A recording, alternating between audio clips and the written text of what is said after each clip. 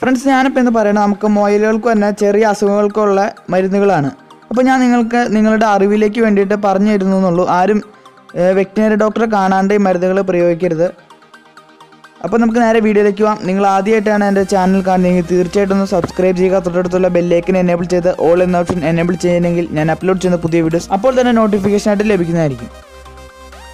നമ്മുടെ ഇതിൽ ഒന്നാമത്തെ മരുന്ന് എന്ന് പറയുന്നത് സൂപ്പർ കോക്സ് എന്ന് പറയുന്ന മരുന്നാണ്. ഈ മരുന്ന് എന്തിനു ഉപയോഗിക്കുന്നതെന്ന് വെച്ചാൽ നമ്മുടെ ഈ മൊയിൽ കുഞ്ഞുങ്ങളൊക്കെ കൂടുതൽ ചത്തുപോകാറുണ്ട്. അത് ഈ കോക്സിഡിയോസിസ് അസുഖങ്ങളൊക്കെ വന്നിട്ടാണ് കൂടുതലും ചത്തുപോകാറ്. അപ്പോൾ ഒരു ഫാമിലി ഏറ്റവും വലിയ നഷ്ടം എന്ന് പറയുന്നത് ഇത് തന്നെയായിരിക്കും. അപ്പോൾ ഇതിനെ തടയാനായിട്ട്, ഇതിനെ പ്രതിരോധിക്കാനായിട്ട് നമുക്ക് കൊടുക്കണ മരുന്നാണ് നമ്മുടെ ഈ സൂപ്പർ കോക്സ് എന്ന് പറയുന്നത്. ഒരു മുയലിൻ്റെ കുഞ്ഞിന് 0.5 ഗ്രാം മരുന്ന് മതി നമുക്ക് ഈ സൂപ്പർ കോക്സ്. ഇതിൻ്റെ വില ചെറിയ പാക്കറ്റിന് 400 രൂപയുടെ അടുത്ത് വരുന്നുണ്ട്.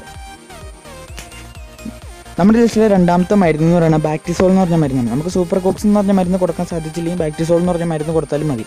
ഈ മരുന്ന് ഉപയോഗിക്കുന്ന കോക്സിഡിയോസിസും പാരലിസിസും മൊയിൽ കുഞ്ഞുങ്ങൾക്ക് തന്നെ അസുഖമാണ്. ഈ അസുഖത്തിന് വേണ്ടിയിട്ടാണ് നമ്മൾ ഈ മരുന്ന് ഉപയോഗിക്കുന്നത്. ഇതിൻ്റെ പൗഡർ ഫോമിന് 100 ഗ്രാമിന് 150 രൂപ വരെയാണ് വരാറ്. മൊയിലുകൾക്ക് പൗഡർ ഫോമിലുള്ള മരുന്നുകൾ കൊടുക്കുന്നതായിരിക്കും ഏറ്റവും നല്ലത്. അത് അതിൻ്റെ ശരീരത്തിലേക്ക് പെട്ടെന്ന് തന്നെ ഏൽക്കുകയും അതിൻ്റെ പ്രതിഫലം നമുക്ക് ഉടനെ തന്നെ അറിയാനായിട്ട് സാധിക്കുകയും ചെയ്യും. അപ്പോൾ എല്ലാവരും മരുന്നുകൾ മേടിക്കുമ്പോൾ മൊയിലുകൾക്ക് പൗഡർ ഫോമിലുള്ള മേടിക്കാനായിട്ട് ശ്രദ്ധിക്കുക. നമ്മുടെ ലിസ്റ്റിലെ മൂന്നാമത്തെ മരുന്നാണ് ബയോട്രിം ഡിയസ് എന്ന് പറഞ്ഞാൽ ഈ മരുന്ന് നമുക്ക് മറ്റ് 2 മരുന്നുകളെ പോലെ തന്നെ ഉപയോഗിക്കാൻ, അതേ അസുഖത്തിന് തന്നെ ഉപയോഗിക്കുന്ന മരുന്നാണിത്. ഇത് നമുക്ക് ബോളസ് ടാബ്ലറ്റ് ആയിട്ടാണ് ലഭിക്കുന്നത്. ഇതിൻ്റെ ഒരു ടാബ്ലറ്റ് എന്ന് പറഞ്ഞാൽ 1000 mg ഉണ്ട്. ആ 1000 mgയുടെ പകുതി, അതായത് 500 mg നമുക്ക് 30 വലിയ മൊയിലുകൾക്ക് കൊടുക്കാനായിട്ട് ഉപയോഗിക്കാവുന്നതാണ്. അപ്പോൾ നമുക്ക് ഇതിന് വില കുറവാണ്. മറ്റ് മരുന്നുകൾ കൊടുക്കാനായിട്ട് സാധിച്ചില്ലെങ്കിൽ ഈ മരുന്ന് കൊടുക്കാനായിട്ട് ശ്രദ്ധിക്കുക. ഈ 3 മരുന്നിലും അടങ്ങിയിരിക്കുന്നത് സൾഫർ ഡയോക്സിൻ കണ്ടൻ്റാണ്. നമ്മുടെ ലിസ്റ്റിലെ നാലാമത്തെ മരുന്ന് എന്ന് പറഞ്ഞാൽ ഐവമെറ്റിക് ഇഞ്ചക്ഷൻ എന്ന് പറഞ്ഞ മരുന്നാണ്. ഈ മരുന്ന് ഉപയോഗിക്കുന്നത് ഫംഗൽ അസുഖങ്ങളൊക്കെ നമ്മുടെ മൊയിലുകൾക്ക് വരാറുണ്ട്. അതിന് വേണ്ടിയിട്ടാണ് ഈ മരുന്ന് ഉപയോഗിക്കുന്നത്. ഇതൊക്കെ ഫംഗൽ അസുഖങ്ങളിലെ ഏറ്റവും അവസാനത്തെ സ്റ്റേജിൽ ഉപയോഗിക്കുന്ന മരുന്നാണിത്. അതുകൊണ്ട് നമ്മളൊരു വെറ്റിനറി ഡോക്ടറിൻ്റെ സന്ദർശിച്ചിട്ട് മാത്രമാണ് നമ്മൾ ഈ മരുന്ന് ഉപയോഗിക്കാവുള്ളൂ. നമ്മുടെ ലിസ്റ്റിലെ 5ാമത്തെ മരുന്ന് എന്ന് പറയുന്നത് അസ്കാബയോൾ എന്ന് പറഞ്ഞ മരുന്നാണ്. ഇത് ഉപയോഗിക്കുന്നത് ഫംഗൽ അസുഖങ്ങൾക്ക് തന്നെയാണ്. ഫംഗസ് ബാധിച്ച സ്ഥലത്ത് നമ്മൾ ചെറുതായിട്ട് ഇത് പുരട്ടി കൊടുത്താൽ 1-2 ദിവസം കുറച്ചെടുത്ത് പുരട്ടി കൊടുത്തു കഴിഞ്ഞാൽ പെട്ടെന്ന് തന്നെ മാറിപ്പോകുന്നതാണ്. ഈ മരുന്നൊക്കെ നമ്മൾ ഫസ്റ്റ് സ്റ്റേജിൽ ഉപയോഗിക്കുന്ന മരുന്നാണ്. ഫംഗൽ അസുഖങ്ങൾ വന്ന് തുടങ്ങുമ്പോൾ ഉപയോഗിക്കുന്ന മരുന്നുകളാണ് ഞാനിപ്പോൾ ഈ പറഞ്ഞ മരുന്ന്. നമ്മുടെ ലിസ്റ്റിലെ 6ാമത്തെ മരുന്ന് മെട്രോനൈഡസോൾ എന്ന് പറഞ്ഞ ആൻറ്റിബയോട്ടിക്കാണ്.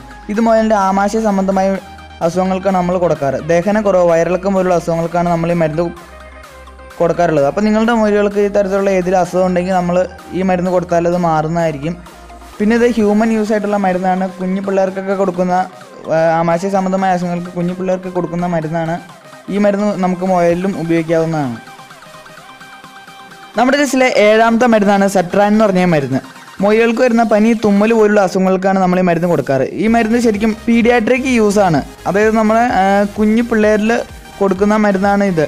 പക്ഷെ നമുക്കിത് മൊയിലുകൾക്കും കൊടുക്കാവുന്നതാണ്. വേറെ യാതൊരുവിധ കുഴപ്പവും ഉണ്ടാകില്ല.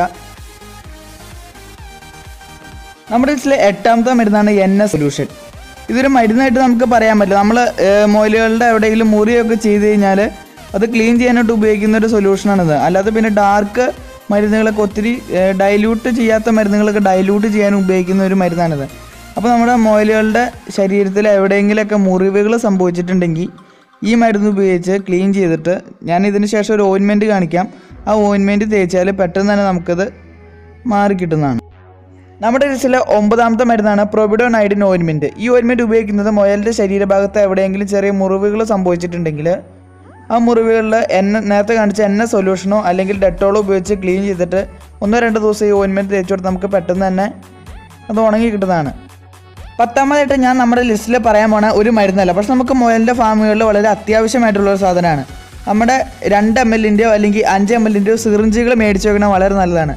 ഇതെന്തെങ്കിലും മരുന്നൊക്കെ മുയലിനെ എടുത്ത് കൊടുക്കേണ്ടതായിട്ട്, നേരിട്ട് അതിൻ്റെ വായിലേക്ക് കൊടുക്കേണ്ടതായിട്ട് വരുമ്പോഴാണ് നമ്മൾ ഈ സിറിഞ്ചുകൾ ഉപയോഗിക്കുന്നത്. ഇത്രയുള്ള എൻ്റെ വീഡിയോ ഇഷ്ടപ്പെട്ടാൽ ലൈക്ക് ചെയ്യുക. അറിയില്ലാത്തവർക്ക് വേണ്ടി നമ്മൾ ഈ വീഡിയോ ഒന്ന് ഷെയർ ചെയ്ത് കൊടുക്കുക.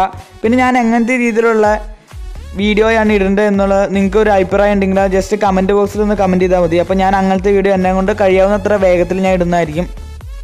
പിന്നെ എൻ്റെ ചാനൽ മറക്കാതെ ഒന്ന് സബ്സ്ക്രൈബ് ചെയ്യുക.